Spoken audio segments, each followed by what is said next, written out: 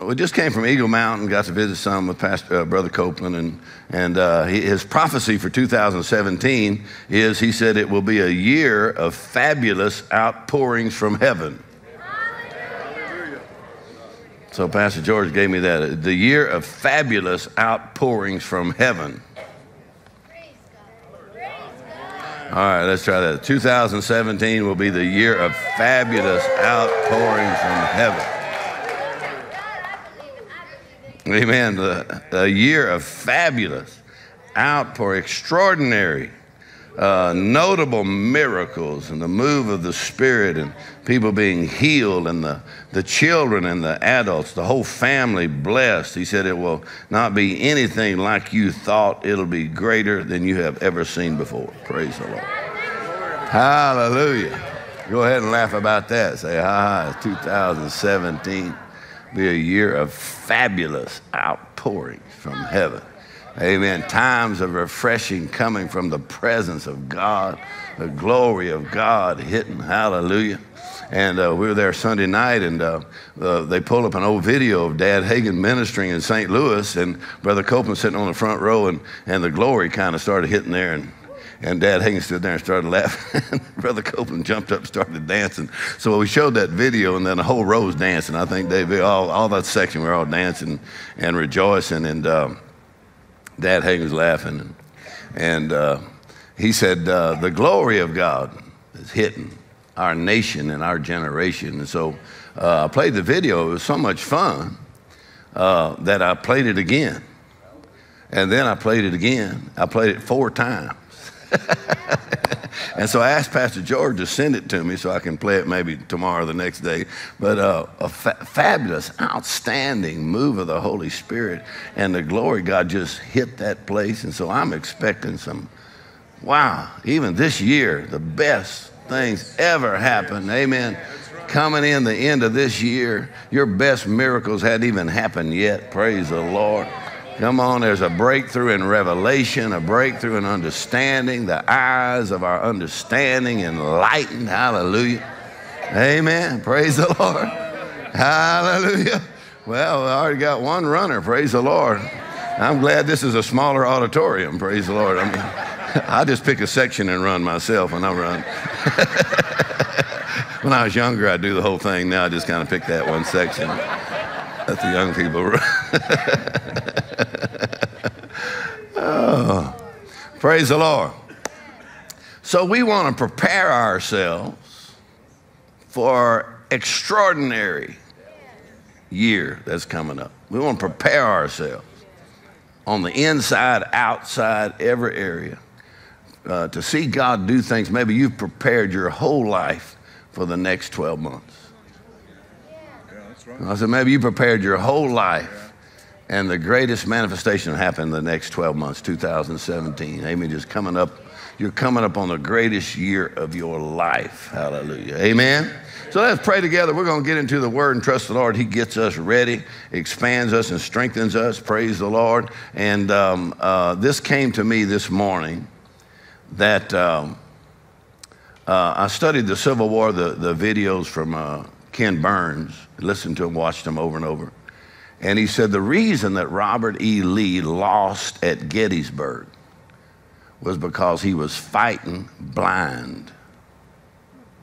He was fighting blind. That his cavalryman, Jeb Stuart, was out doing some special stuff, and he was supposed to show up and tell him where the strengths and weaknesses were, you know, of the Union Army, and he didn't show up. He actually showed up late and came up with some 200 or wagons or something, and Robert, he said, they're useless to me now. So he lost at Gettysburg because he was fighting blind. And Trina had a vision, what was a few years ago, about the birthday party where they get the piñata out, and they are swinging at the piñata, and it's full of candy and stuff like that. And then you got a blindfold, right? And you're swinging. And so you only hit it every once in a while. But we just saw the Lord remove that blindfold. So I believe you will not be fighting blind.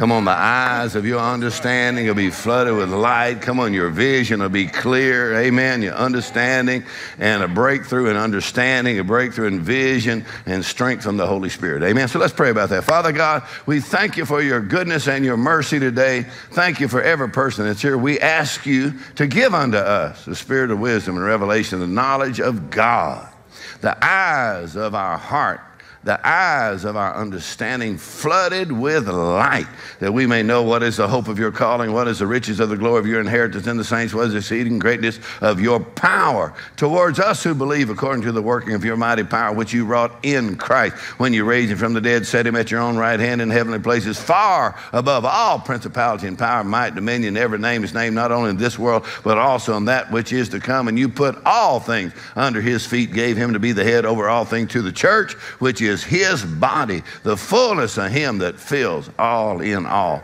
We thank you, Lord, for the spirit of wisdom and revelation in the knowledge of God, that we'll increase in the knowledge of God. We'll have breakthroughs in our understanding in the ways and purposes and plans of God for our lives. We thank you for that, Lord. In the name of Jesus, we trust the Holy Spirit to work in us. And Lord, we thank you that you're working in us both to will and do of your good pleasure. In Jesus' name, everybody said amen. Amen. All right, let's start off with Hebrews chapter 13, verse 20 and 21. And we're going to talk some about faith in the blood of Jesus. Amen. And some about being a vessel of honor, meet for the master's use. Hebrews 13, verse 20, 21 says, now the God of peace that brought again from the dead our Lord Jesus, that great shepherd of the sheep, through the blood of the everlasting covenant. So underline that in your Bible, through the blood of the everlasting covenant. Verse 21, make you perfect in every good work, to do his will, working in you that which is well-pleasing in his sight, through Jesus Christ, to whom be glory forever and ever. Amen. Amen. Through the blood of the everlasting covenant, that he makes you perfect in every good work, to do his will, working in you that which is well-pleasing in his sight. Praise the Lord. Amen. Through the blood of the everlasting covenant, that God makes us perfect. Now, the word perfect, I like the Amplified Bible. It says that he equips you with everything you need to do his will. He equips you with everything you need to do his will. Amen. That's a pretty good confession, isn't it? Through the blood of the everlasting covenant, God is working in you, equipping you with everything you need to do his will. Or he uses that word, he makes you perfect. That means he gets you in the right place at the right time with the right people. And when you get there, you say, Lord, you must have done that because that was just perfect. Amen. Amen.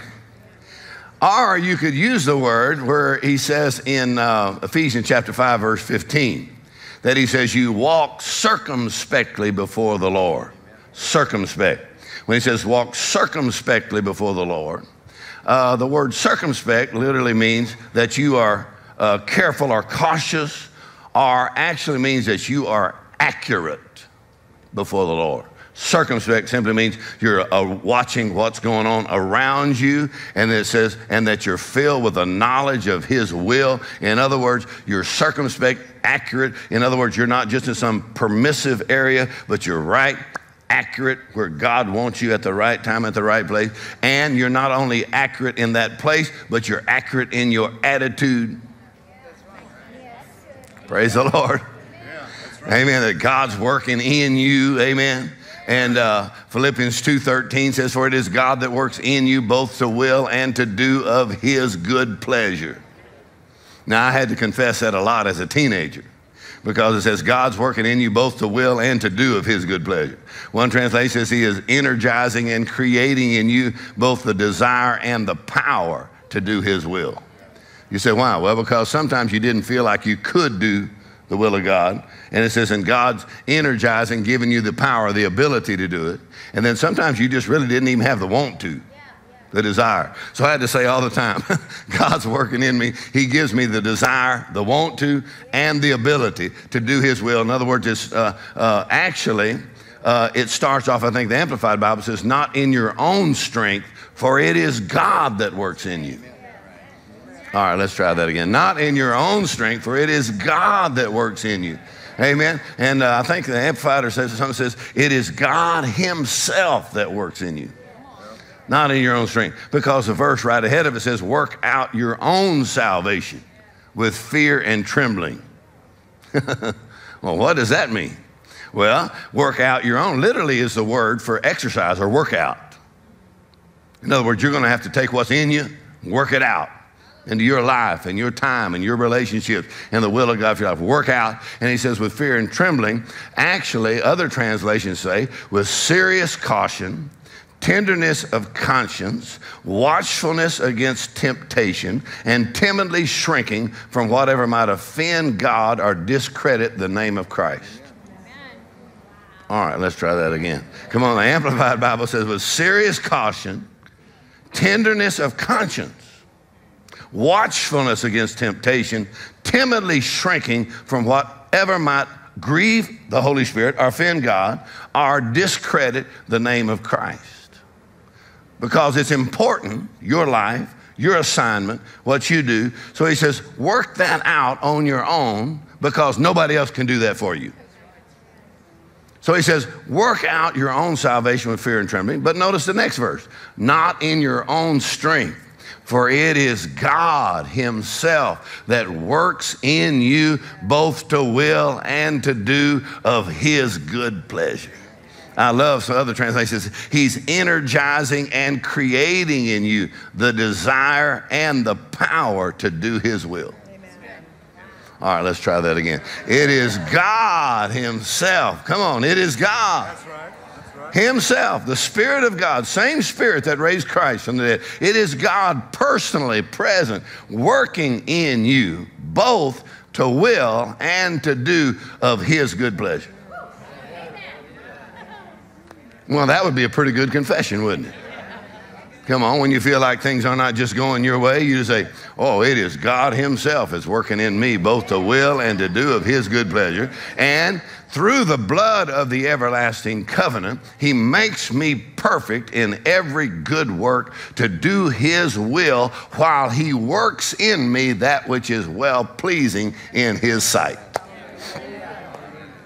You say, well, I don't feel that way. Well, we know better. You don't go by your feelings anyway. You disagree with God. You say, God's working in me, energizing and creating in me the desire and the power to do his will. He makes me perfect, which simply means that accurate, come on, his perfect will, his perfect plan, and helps me to bring me right into his perfect plan, accurate, right place, right time, and he equips me with everything I need to do his will. Y'all just go ahead and laugh about that for a minute. Praise the Lord. Amen. Amen. He equips you with everything you need to do his will, which would not only include what you would call natural equipment, but spiritual equipment. Amen. Everything you need to do his will, he's working in you that which is well-pleasing in his sight. Amen. Now, if you go over to 2 Timothy real quickly here, he says about being a vessel of honor, accurate, perfect. How many believe that God can perfect that which concerns you? Amen. He will perfect that which concerns you. Praise the Lord. Amen. He performs that which is appointed for you. Praise the Lord. Amen. I had this experience years ago when we were traveling. Our kids were little, and we bought this motorhome, you know. So we bought a motorhome, took all my money to buy the motorhome so our family could travel together, and we'd go East Coast for 3 or 4 months, come back, go to the West Coast, go north, south. So we did that for years when our kids were little.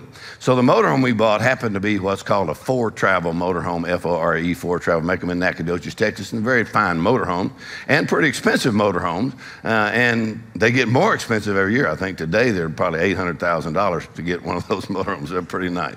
So we got a nice motorhome, but I'm telling you, after I bought the motorhome, I was like totally broke. back in those days, the Ford Travel motorhomes were made, and they were white, and they had orange stripe and kind of a burnt orange stripe, kind of a little brown burnt orange stripe. So they had orange, burnt orange stripe. And so I spent all my money on the motorhome. Well, you know how you go. If you go to RV park, you know, and you go preach at a church for 3 days, you don't have to unhook everything, go to the meetings every night. So I needed a car to pull behind it. So I didn't have any money, so I'm pretty much out of money. So we were fixing to leave to go to Tucson, then we're going to Yuma, Arizona from, you know, South Texas, from Houston area. And so we had a couple of days. So the guy in my dad's church, he had a Ford Pinto that he was working on. And it had like a rusty, you know, front and back, and the fenders were different colors, you know, and the back seat was kind of eaten out, it's kind of rotten. But he had been working on it, and he said, I can sell that to you for $400. So I said, well, you know, I can afford that.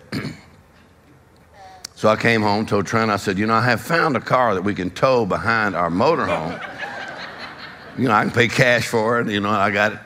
And so I told her which one it was, and she said, you are not going to pull that car behind that nice motorhome. So I said, well, what are we going to do? I don't have any money. I mean, we're out of money. Got a nice motorhome here, but I have no money, and we need a car, so what am I going to do? She said, we're going to pray. I said, oh, it's come to that. So, since we began to pray, Lord, you provide us, you know, with a vehicle and all that in Jesus' name. Praise the Lord. Hallelujah. Amen.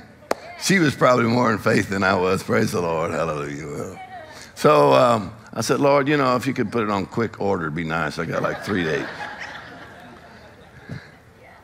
So I went back and told the guy, I said, you know, I can't buy the car. He said, how come? I said, well, none of your business. But I don't want to tell him, you know, my wife wouldn't let me buy it. So,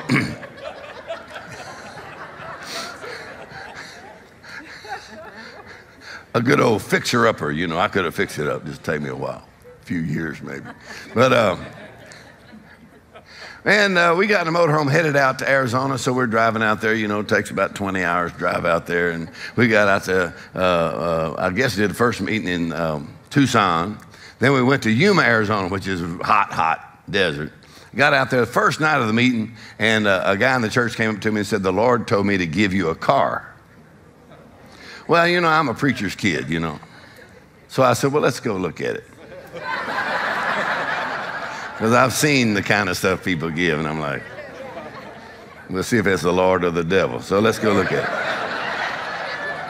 it. So he could see that look on my face, you know, like, and he said, oh, you're going to like it. He said, it's brand new. Well, now my face is on right. It's brand new. He said, I just bought it for my wife, and she doesn't like it because it's a standard or a 5-speed. Now I'm brightening up even more. Perfect for a motorhome, right? For towing. And so he said, oh, you're really going to like it, brand new. So I said, well, let's go look at it right now. So we went over to his house, and sure enough, he pulled up the garage door. When he pulled up the garage door, there was sitting a brand new Toyota. Very few miles on it, and it was white with an orange stripe and a burnt orange stripe. When he pulled that door up, I said, there is a God. Because I've never seen that guy before, and I've never seen him since.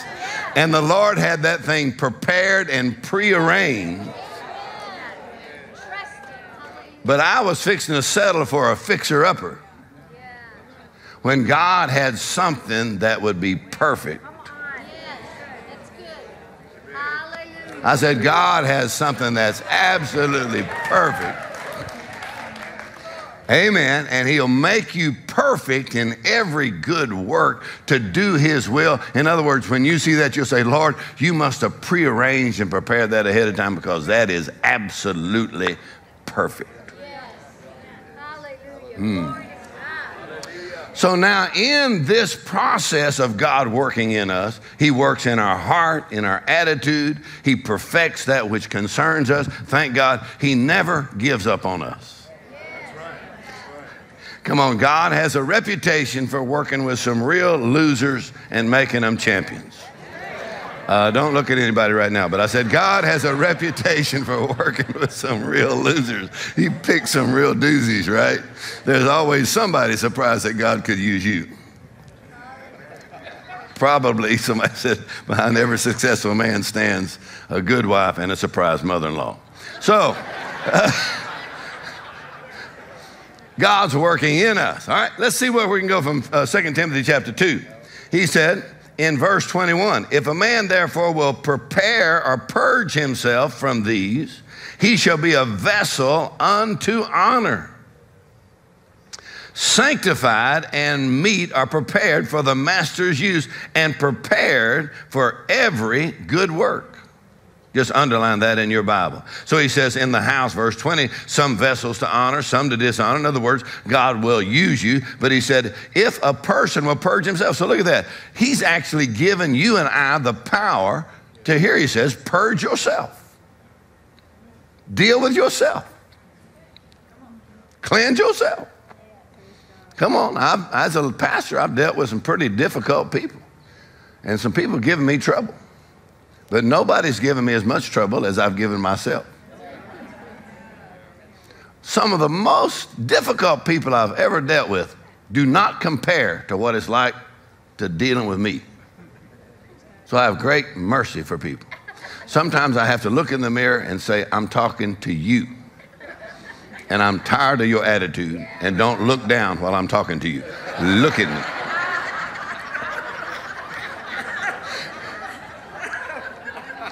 And you can move to some other state, but the problem is you got to take yourself with you. So you might as well kill that giant right now, or he'll follow you for 10 years. Are y'all still with me?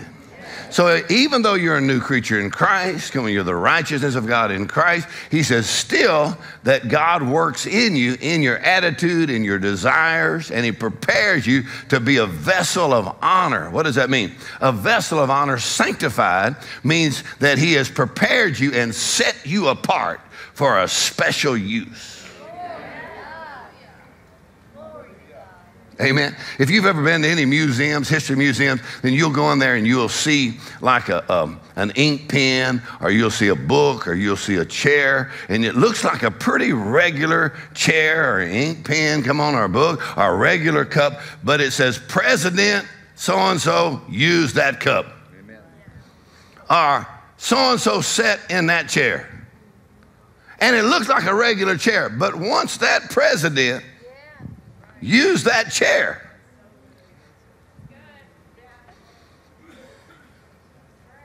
it looks like a pretty ordinary chair. But once that president used that chair, that's a set apart chair. You know, in my house, I've got one chair from my dad's office, and that chair, leather chair, that my dad sat in, and that sits in a special place in our house. And sometimes I just walk through the house and I see my dad's chair. My dad's gone to heaven. He pastored for 50 years, much better pastor than I ever was. So sometimes I'll see that chair and I just go sit in that chair. Now, it may look like a pretty ordinary chair, but when the grandkids are playing around the house, I'll say, now y'all leave that chair alone. Because that's my daddy's chair, and that's the chair he sat in, and that makes that an extraordinary chair. Amen. Then if I go preach for Stan Moore in Miami, and Stan Moore's now probably 85, 90 years old, so we'll go back in the ministry room before we go out to preach, and he'll come in there, and he says, sit in that chair right there, and let's talk. He said, because that's where Dad Hagin sat in that chair when he was here. He's stay here for 2 weeks at a time. He always sat in that chair. Sit in that chair right there. Well, it don't really look like a special chair, you know, a little kind of a floppy little chair, but I like to just sit in that chair. Why? Because that's a chair he used.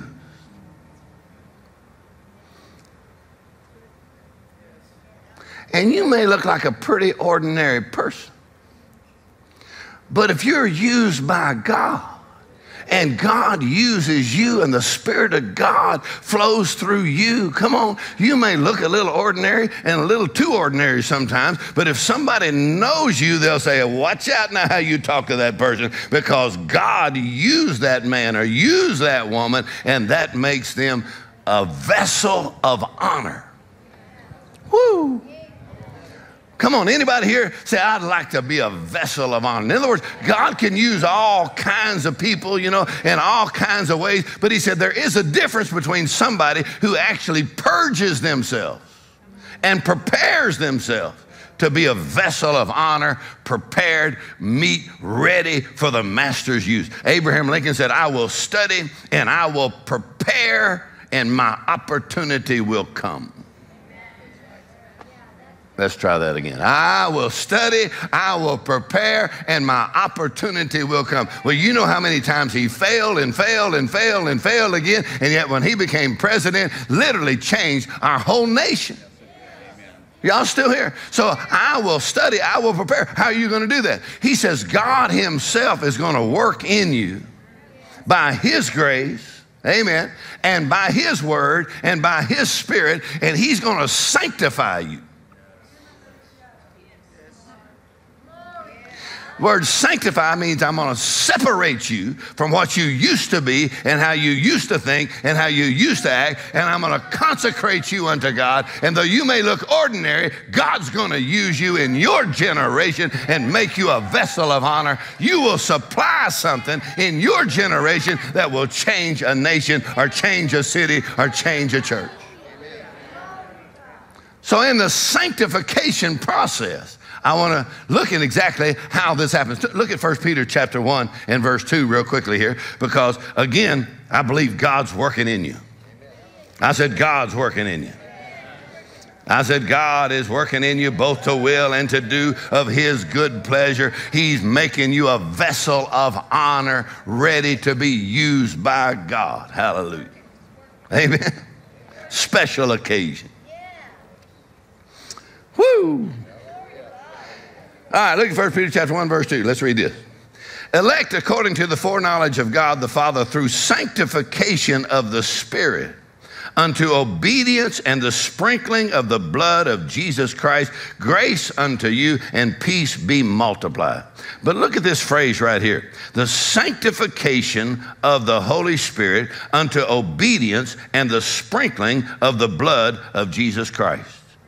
Notice the connection here between your sanctification and your obedience.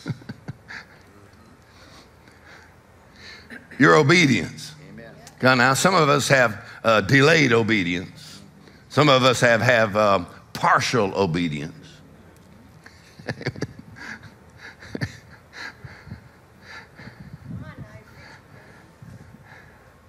He says, but to be obedient to the will of God, the plan of God for your life, he said, there's going to be the working of the Holy Spirit, and there's going to be the sprinkling of the blood of Christ.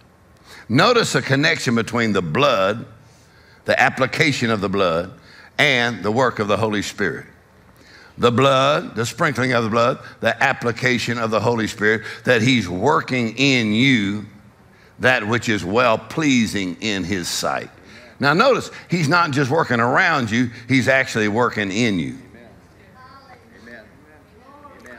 All right, now let's try that a little bit more. That means he's working in you. That means by his Spirit in your innermost being and in your personality. Amen. Amen. All right, so you're not just stuck with the personality you got. Come on, God is working in you, in your inner man. Come on, the desire and the power. Praise the Lord. Changing your desires and working in you, in your inner man. Two ways, the sprinkling of the blood and by what? The work of the Holy Spirit. Now, we want to look at this because wherever the blood flows, the Holy Spirit goes. Or you could say it this way. The blood of Jesus and the Holy Spirit are inseparable. Where you honor the blood, the Holy Spirit will work. Where the Holy Spirit's working, he'll always honor the blood of Jesus. Actually, you could say it this way. The devil can tolerate a lot of stuff that goes on in church. He can tolerate it. But the moment you start honoring the blood of Jesus, come on, and singing about the blood and declaring the power of the blood, he'll start packing up his stuff and kind of getting out of town. But he can tolerate a lot of other stuff. But the moment you start honoring the blood, because the blood of Jesus has cleansing power, but it also has a sanctifying power. Woo! All right, let's go over here to, well, let's do Hebrews chapter 10. Praise the Lord. Amen. It's just taking me longer, a little bit longer. Y'all listening kind of slow, so we'll get to this in just a second. Hebrews chapter 10. Thank God for the blood. All right, Hebrews chapter 10. Now, if you don't mind, can I read some of this? I'm going to read some of this. All right, Hebrews chapter 10, we're going to read all the way down to verse 25. Woo! For the law, Hebrews chapter 10, for the law, having a shadow of good things to come, not the very image of those things, can never, with those sacrifices which they offered year by year, continually make the comers thereunto perfect. Everybody say perfect. The comers really means the worshipers. Other translations say those who are making their way into God's presence. And he says, and the law could not do what was necessary, could not make them perfect. Verse 2, for then they would not have ceased to be offered, because that the worshipers, once purged, should have no more conscience of sins. Now, if you underline in your Bible, he said, if it would have worked, then the worshipers would have no more conscience of sin. Or you could say, if the Old Testament sacrifice would have worked, the goal would have been to remove sin consciousness or guilt. Or one translation would have no more unworthy feeling, or one translation says they would no longer be haunted by the sense of sin.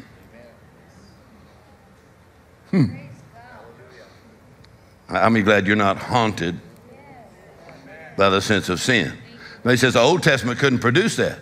Verse 3 he says, for in those sacrifices there's a remembrance again made of sins every year, for it is not possible that the blood of bulls and goats should take away sins. Wherefore then he cometh into the world. He said, sacrifice and offering thou wouldest not, but a body hast thou prepared for me. In burnt offerings and sacrifices for sins thou hast had no pleasure. Verse 7, then said I, lo, I come in the volume of the book. It is written of me to do thy will, O God. Notice this is what Jesus declaring here. I came, it's written in the book, to do thy will, O God. Verse 8, above when he said sacrifice and offering and burnt offerings and offering for sin thou wouldest not, neither hast pleasure therein, that they are offered by the law. Verse 9, then said he, I come to do thy will, O God. He takes away the first that he may establish the second. Verse 10, by the which will we are sanctified through the offering of the body of Jesus Christ once and for all. By the which will we are what? Sanctified. That means separated, made holy, where we surrender, yield ourselves to God. Amen. And the sanctification process, he says, by his will we are sanctified through the offering of the body of Jesus Christ once and for all. Verse 11, and every priest standeth daily ministering, offering oftentimes in the same sacrifice, which can never take away sins. But this man, Jesus Christ, after he had offered one sacrifice for our sins forever, he sat down on the right hand of God, from henceforth expecting till his enemies be made his footstool. Verse 14, for by one offering he hath perfected forever those who are sanctified. For by one offering. What does that mean? One translation says, he was the perfect sacrifice by the perfect person to perfect some very imperfect people. For by one offering, forever, he made us holy. And one translation says, and brought us into perfect union with God. Verse 15. All right, now let's get the Holy Spirit involved here. You ready? And the Holy Ghost. Everybody say, thank God for the Holy Ghost. He said, the Holy Ghost is a witness to us, for after that he had said before, this is the covenant that I will make with them after those days, saith the Lord. I will put my laws into their hearts, and in their minds will I write them. Let's try that again. In this new covenant, God said, I'm going to put my laws in their hearts, in their nature. And then he said, in their mind, I'm going to write them. And their sins and iniquities will I remember no more. Verse 18, now where remission of these is, there is no more offering for sin. In other words, he said what Jesus did, he did it once. And now sin has gone into remission. Now, when he says sin is going into remission, the word remission means more than forgiveness. It means the cancellation of penalty and the removal of guilt. Praise the Lord. Amen. Verse 19.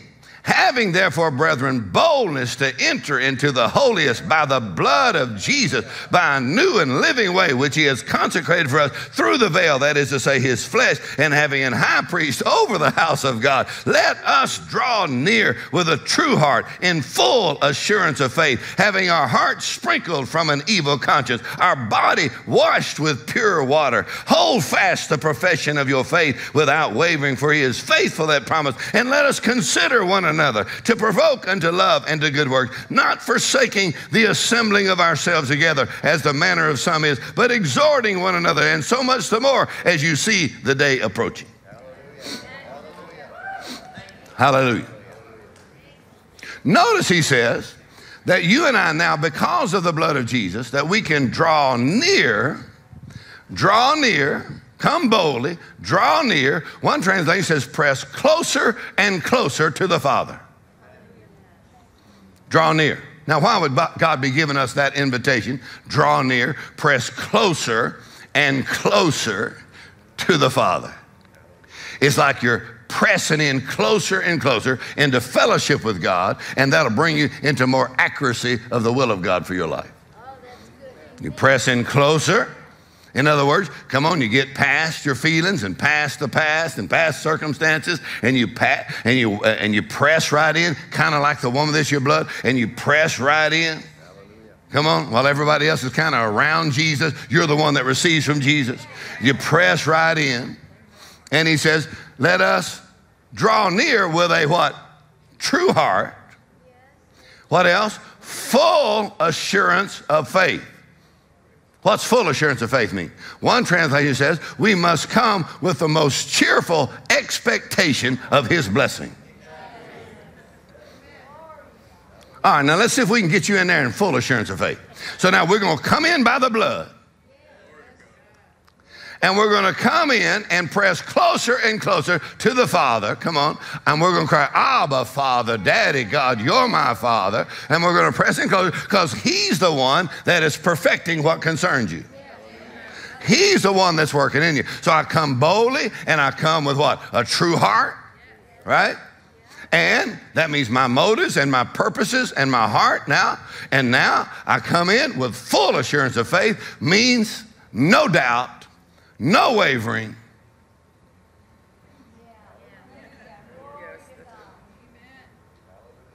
Full assurance, confidence of faith.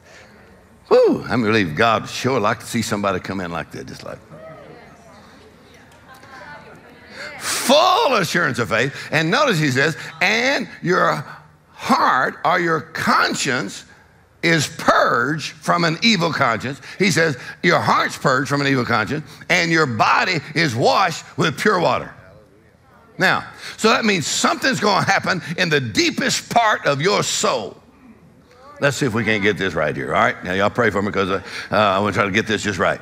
I said something's going to happen in the deepest part of your personality, of your soul. Now, listen close. Smith Wigglesworth said, there's not one thing in me the blood does not cleanse.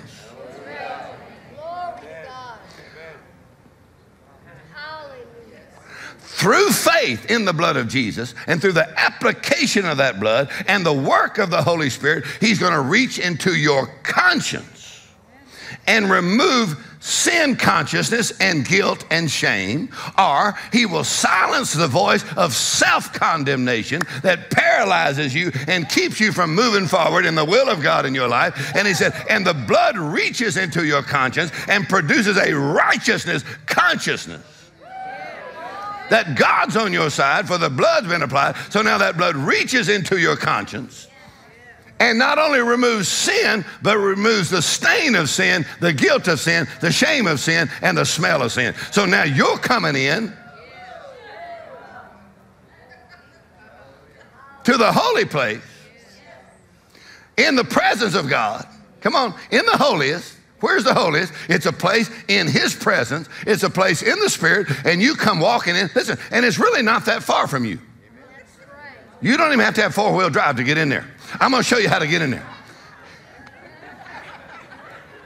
I see, all right. You come pressing in and get past your feelings, get past all your failures and all of your inadequacies and all the things you think about yourself, and you come in by the blood of Jesus. And that blood, he says, purges you from an evil conscience or from sin consciousness. In other words, what makes the new covenant so very different than the old covenant is what Jesus did. He did it once because it was the perfect sacrifice. And it has the power to perfect everything that concerns you externally, but also internally. All right, let's try that again. There's not one thing in me the blood does not cleanse. In other words, not one area. Y'all pray for me while I say this and reach out your hands and ask God to give me boldness. There's not one area of your stubborn, ignorant, rebellious self that the blood cannot reach and change and sanctify and bring you into a place of perfect surrender to the will of God for your life, and the Holy Spirit will occupy anywhere the blood has reached. Once the blood reaches it, the Spirit of God occupies it, and you can forget your old personality because God's got a new heart in you, new desires, new plans for you. Come on, he can change your attitude and those deep things that would keep you from obeying God. Come on, I said the blood can reach that and change that. Hallelujah. Now I'm going to show you how it does it. Are you ready? Come on, we're talking about being sanctified to be a vessel of honor. Because promotion don't come from man. It don't matter how good your brochure is and your website. Promotion comes from God.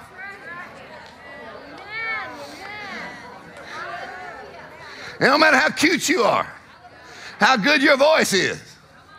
Come on, until the Holy Spirit anoints it and he clears the way. Come on, even if you got a jet, come on, if the air traffic control don't give you permission to go to 10,000 or 20,000, you will be grounded. Pastor Matt, I mean, you know, you think you're really something when you get an airplane or a jet. You're like, I got to be a jet. Then you find out you can't do nothing to the air traffic control. Don't say you can. See, and some people get saved and feel the Holy Ghost. They're like, I got to be a jet. Yeah, but there's still air traffic control that will ground you if you don't act right. God will turn down the volume on your voice and let you sit there for a while until your attitude gets right.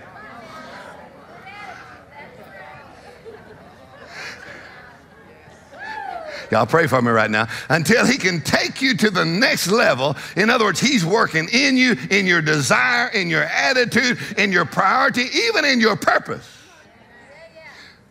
F.F. Bosworth said, if you want what God wants for the same reason he wants it, you are invincible.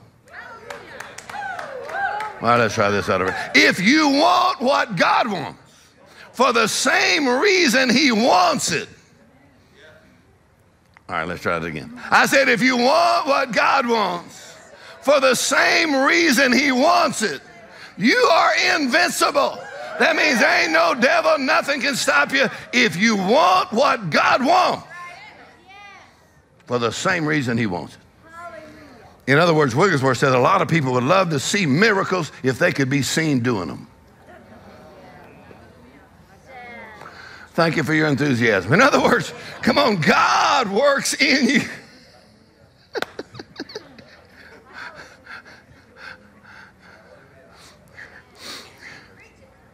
I know some of this ain't making you happy, but I believe you'll get happy in just a minute. Through the blood of the everlasting covenant, through the sprinkling of the blood, through the work of the Holy Spirit,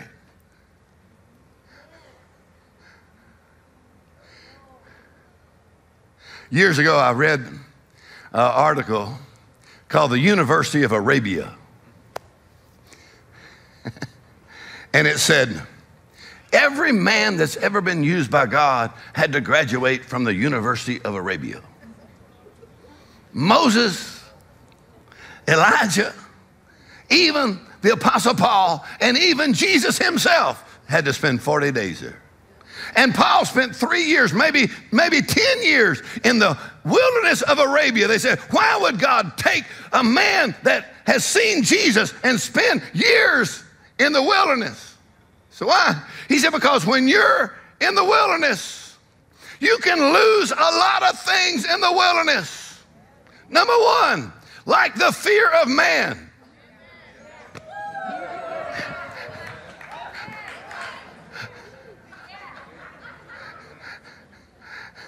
Come on, Jesus told Saul and Paul, he said, I'm going to deliver you from the people, then I'm going to send you to the people. Come on, God can't send you to nobody as long as you're trying to get along with everybody and please everybody.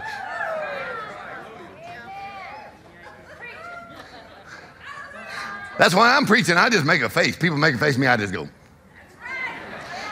You didn't hire me and you can't fire me. That means I ain't changing my sermon. If you look at your watch, I wonder what time it is. Sorry, Pastor Matt. But anyway, so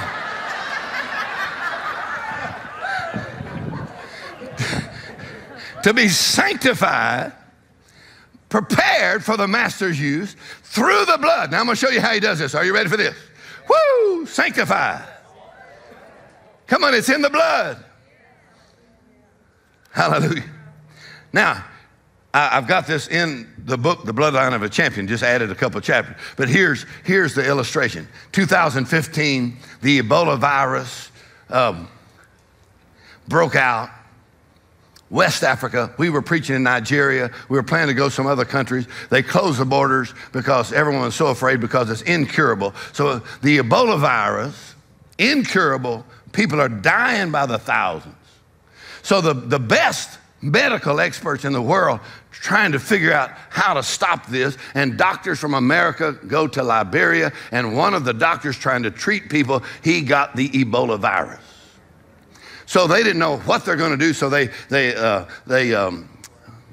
quarantined him, and they got him separated, and then they flew him back to America. Then they had an experimental drug which they had very, very little of called ZMapp, and had been tested on mice and had produced some antibodies. So what they did is they used that ZMapp, and then they took those antibodies and injected that doctor with those antibodies, and he overcame the Ebola virus. Because an antibody is a protein cell that has already overcame that infection or that disease. So the way it overcomes, it will surround that infectious cell, and it said literally it will bind that cell. Surround it and bind it and stop that disease. Then they call an antibody a memory cell. Because once there's a cell in your body that has overcome that disease, then it carries the memory of how it whipped that disease.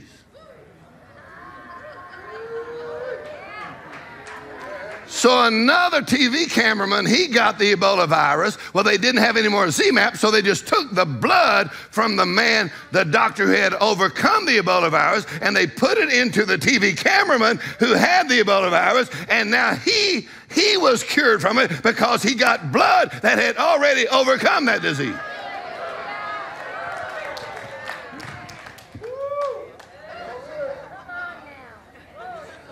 All right, now listen to me. To have faith in the blood of Jesus, Jesus' blood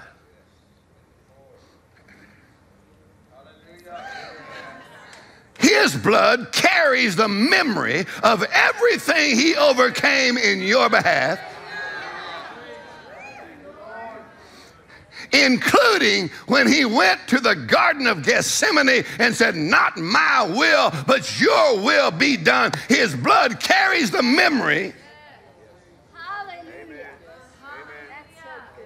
And He was tempted in all points like as we are, yet without sin. He's touched with the feelings of our infirmities. He knows how you're feeling when you feel like somebody left you, it's costing too much, it's taking too long. He knows every one of those feelings. Yet without sin means He overcame every one of those situations that any man or woman could ever feel. And His blood carries the memory and the victory over that situation and that temptation. All right. His blood, that means you can actually plead the blood of Jesus against yourself.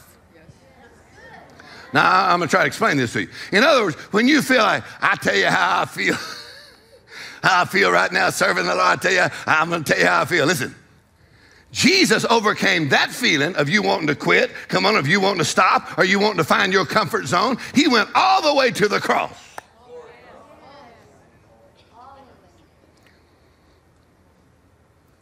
That means through faith in his blood, through the power of the Holy Spirit, you can say the blood of Jesus carries the sanctifying power or creates in me the same disposition that was in the Lord Jesus Christ when he surrendered himself totally to the will of God. Not my will, but your will be done. And when he surrendered himself to the will of God, he humbled himself to become a servant. His blood carries that. And then he humbled himself to the death of the cross. His blood carries that. And God raised him up.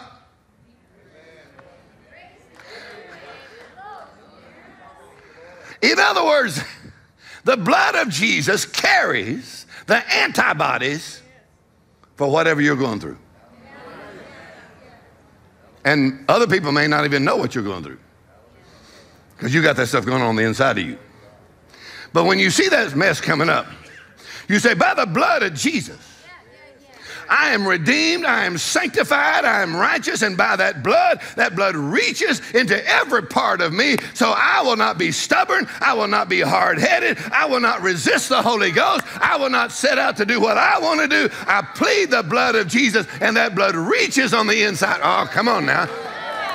I said that blood reaches on the inside of me, surrounds the infected little attitude or habit. Oh my God, come on now. You say, well, that runs in my family. I'm fixing to slap you. That don't run in your family. If you're a new creature in Christ, Jesus is your Lord. God is your Father.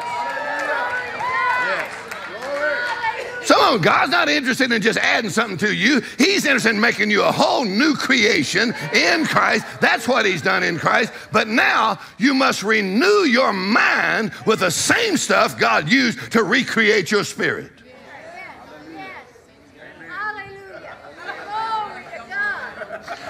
Praise the Lord. We call this slinging blood everywhere.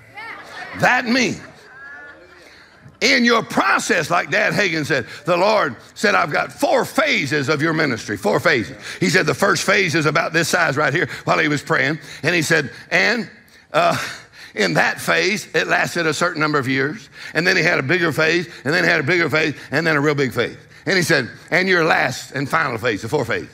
He said, but you cannot go from one phase to the next phase, a wider influence, until you're obedient. So he said, I was praying one day. Oh, praying. Let's talk about praying. He said, I was praying one day. And while I was praying, he said, I was at the altar. And the Holy Spirit showed me some stuff on the inside of me. And I can't remember exactly what it was. Maybe you remember. But he said it was like an old boot, an old can or something like that.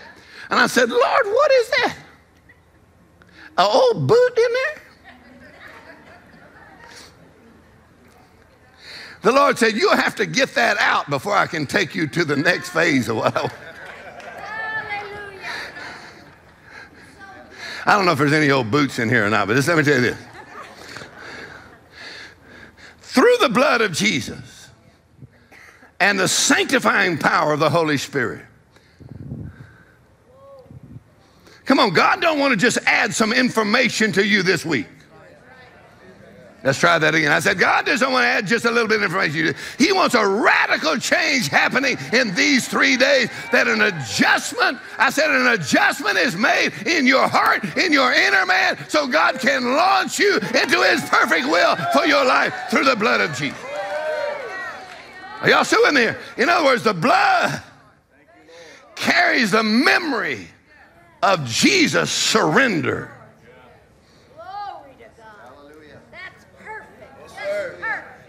So when you're having trouble surrendering to the will of God because of the persecution or the price, you look at Jesus and you say, Lord, your blood. Lord, your blood. I have faith in your blood. I apply your blood.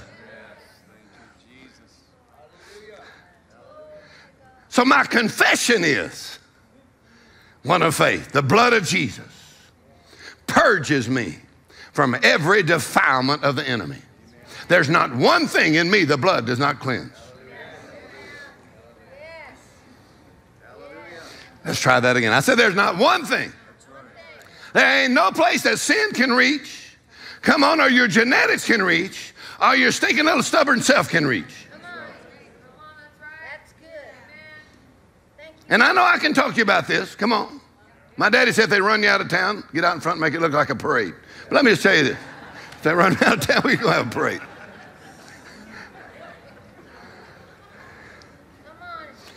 But nobody can deal with you like you. Because you know. And when you smell a few little attitudes coming around, you're like, all right.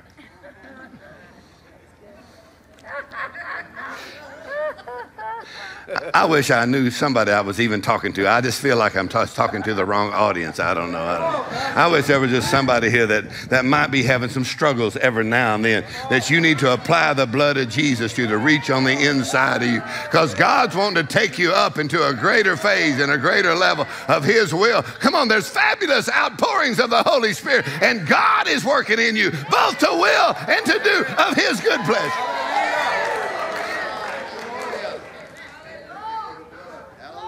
So my mama would do it. I'm slinging blood everywhere. She'd plead the blood. I plead the blood. Let me read one more thing here, Pastor Mac. I'm sorry, your schedule. I always mess up schedules and stuff, and I'm struggling surrendering to the will of God right now. But anyway, I plead the blood right now. So when people say, I have to work on this next time. Anyway, so when it says Jesus touched with the feelings of our infirmities, in other words, he knows how you feel. But we don't walk by our feelings. We walk by faith, but he knows how you feel. Don't ever act like he don't know how you feel. He just don't understand what I'm going through. Oh yeah, he knows what you're going through.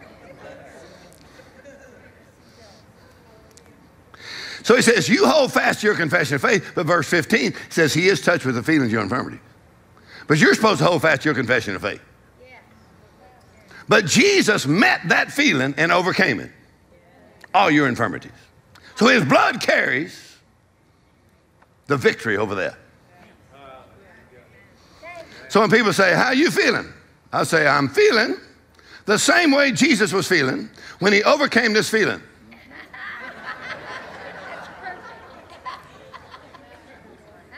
Because I know I'm not supposed to keep confessing my feelings. I'm supposed to confess my faith, but that don't mean he don't know how I'm feeling. So he felt the way I'm feeling.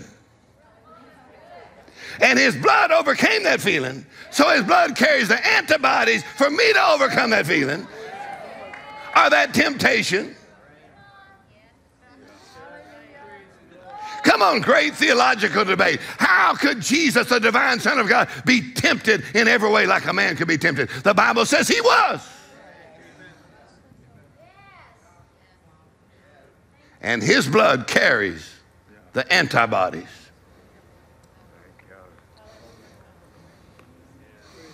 So to have faith in the blood, you got to have revelation knowledge of what the blood of Jesus has done, can do, what it'll do in you, what it does in heaven, what it does over the devil, what it reaches into your conscience. The blood of Jesus has power beyond what we even understand right now. I said the blood of Jesus has such tremendous power.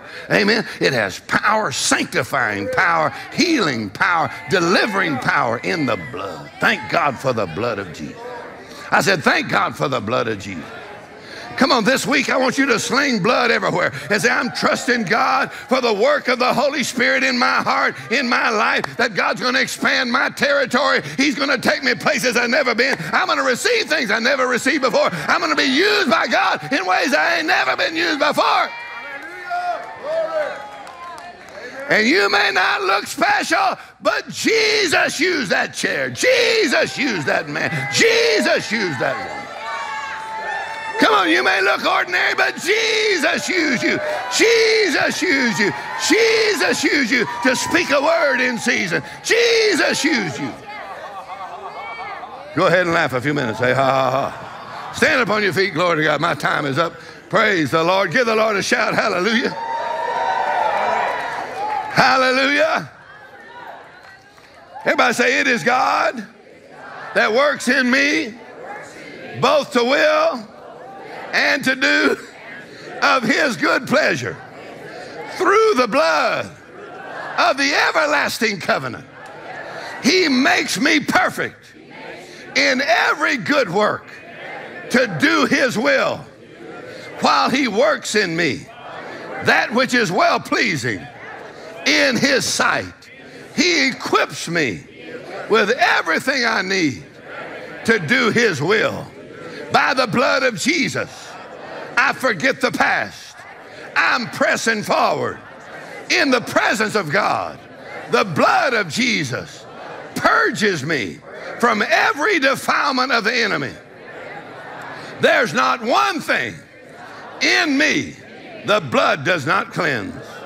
The blood of Jesus working in me, cleansing me, redeeming my life.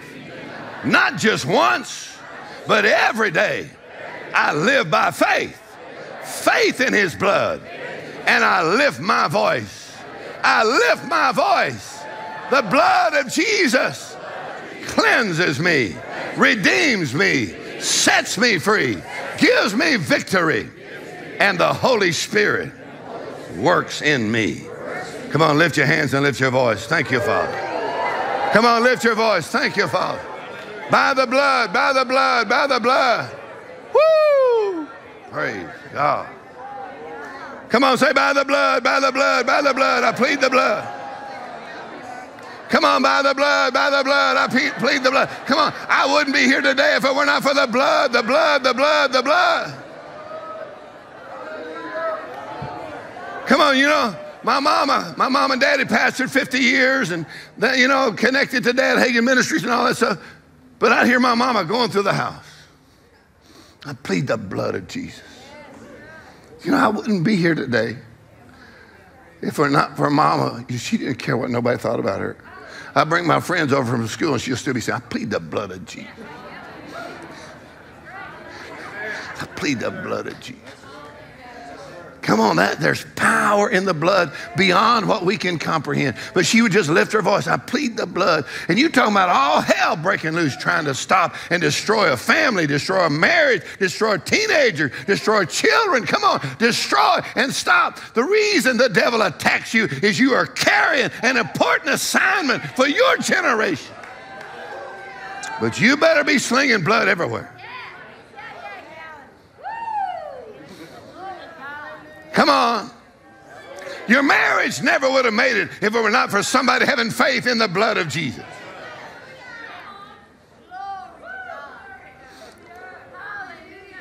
Thank God for the blood. Thank God for the blood. Oh, well, we'll take this up later. So get on schedule. Hallelujah. Look at somebody and say, I'm slinging blood everywhere. Come on, all myself, everybody in my family, I plead the blood. Amen. God bless you, Pastor.